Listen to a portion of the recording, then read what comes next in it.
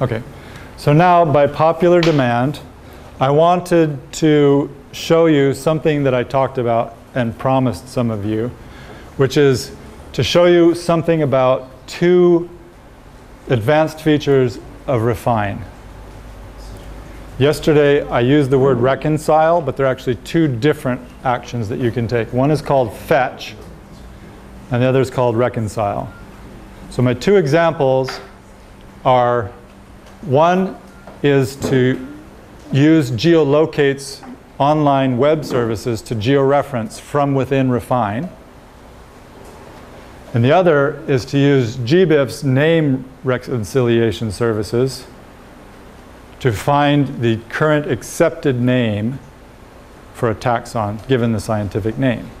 And they're two slightly different processes. What I will do is I will give you a folder for day 8. It'll have the presentations in it.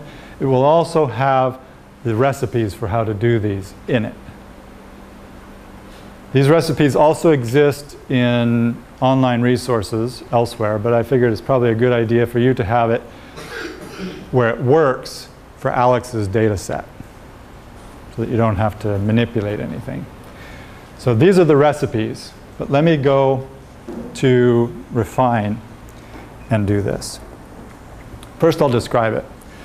Our first problem is to try to get a georeference from the locality information in Alex's data. So what we need to do, I'll describe it first, is for the locality field, we're going to choose a facet in the menus, facet, and then customized facets. Now this is something we didn't do as an example with me up here. The customized facet allows me to select a facet called facet by blank. What that does, it says, is this field blank or is it not blank? And there are two possible answers, true or false. That allows me to select all of the localities that are not blank. I'm not going to georeference the ones that are blank. So I'll show you how that's done.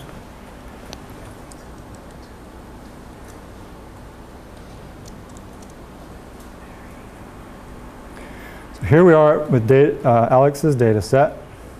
I need my facets and filters. I need to find my locality field.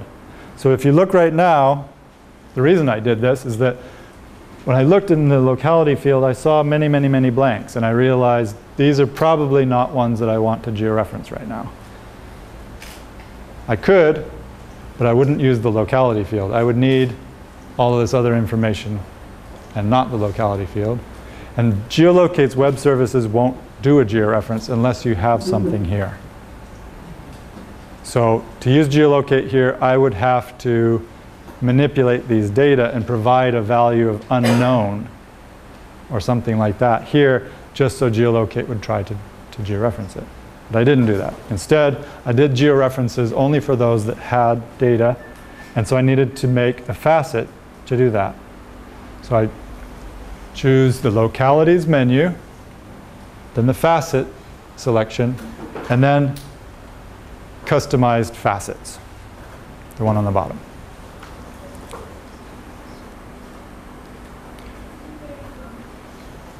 And in customized facets, there are many, many different selections, none of which we showed.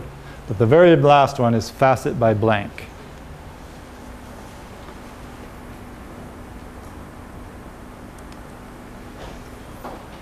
When I do that, it shows me that there are two choices, false and true. False means that there is a locality because it's not blank. And true means there is no locality because it is blank. To convince ourselves of that, let's include only the false values. So I've selected false, and now I have only those that have localities in them. So that was my first step. I need to prepare to talk to Geolocate. Let me switch back to my recipe. And the next step is the fancy one.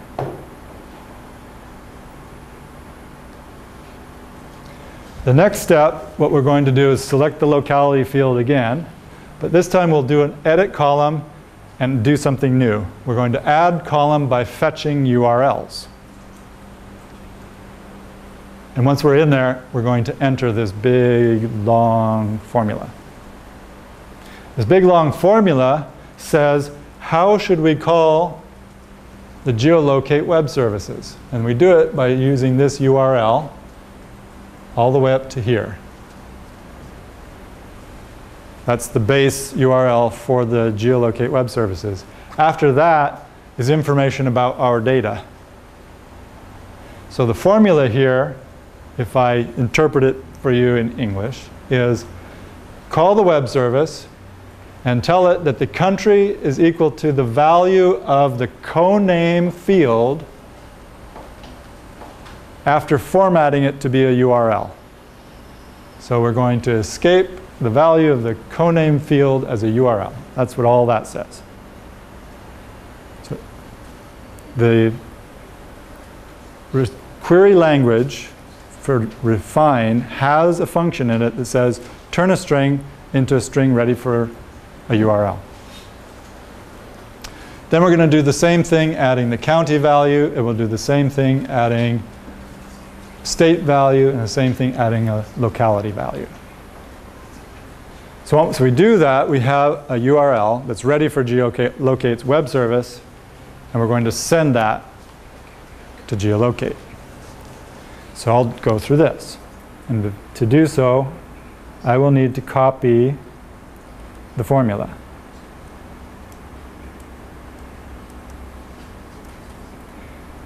Now, I have done this in the past already and get this geolocate field, but I'll do it again in the hopes that we do have an internet connection and that it will work.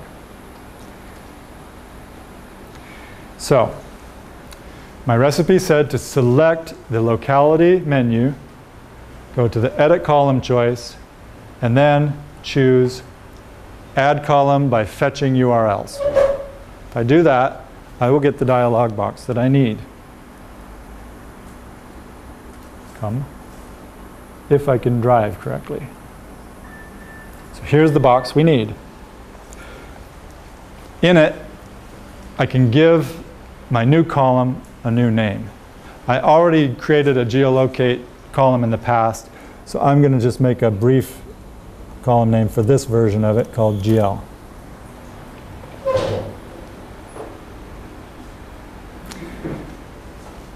The throttle delay says, how long should I wait between requests? And the reason that is in there is that there are some services that will not answer you if you start going boom, boom, boom, boom, boom, boom. They'll say, this is a denial of service attack. You are threatening me, and I will now deny you all access. That would be bad for your georeferencing, so it's better to be a little bit polite. The default value for it is ½ a second, which is a long time when you're automatically georeferencing. I tested Geolocate, and how fast does it respond? If I give it a request, how long does it take for it to come back? In a normal circumstances, it's about 60 milliseconds. So doing that, I figured I can set that value much lower than ½ a second, and I chose 100 milliseconds. And yesterday it worked for me. Geolocate might not like me so much today, but we'll find out. So I'm saying I'm going to send one URL every 1/10 of a second. And then I need to put my expression in here, that whole thing that I copied from my editor. So that's what goes in here. Happily, there's no syntax error. This dialog box tells me if what is in here is well formed and makes sense. And it does. And then down here, it shows me, if it can, what the result will be. Right now it says it's an error. The reason is it hasn't gone to the web service yet. It can't tell you what the answer is yet. And that's normal when you do a fetching URL. So the way you accomplish it then is just to click on OK. Now, I think that I will not do this right now. The reason is that I've selected all of the records in Alex's database that have localities.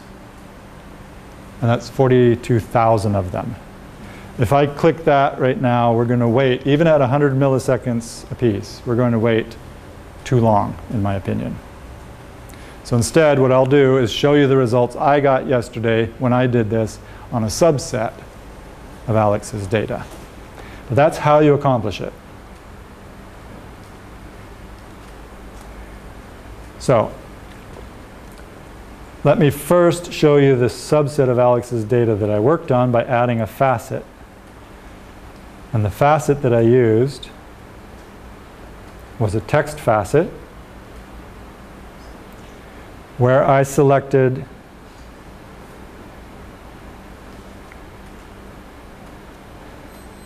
the 504 records where the major field was filled with the value Northern Province.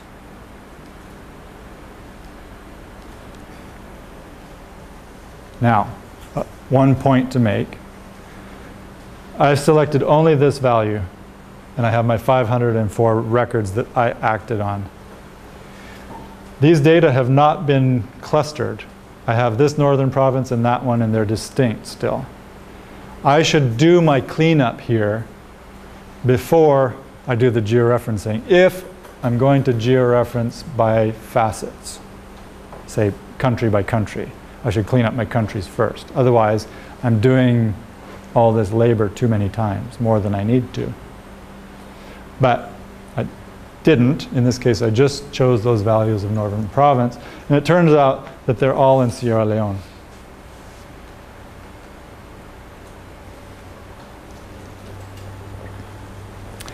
So now what I'll do is I'll go back and use the same data set. Edit column, column by fetching URL. I'll call it GL for geolocate. I'll give it 100 millisecond delay. I'll paste in the URL here.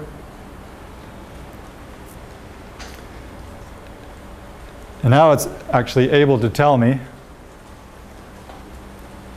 the answers. The errors that came up before were because we were looking at records that didn't have a locality. And if it didn't have a locality, it couldn't make the call.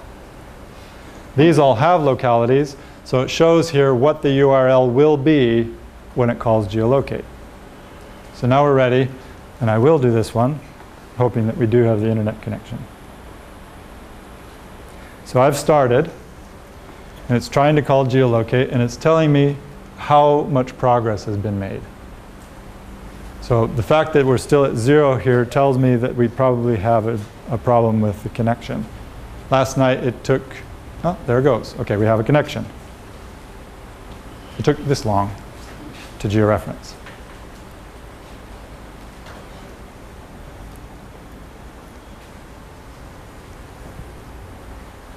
You can do it. I know you can.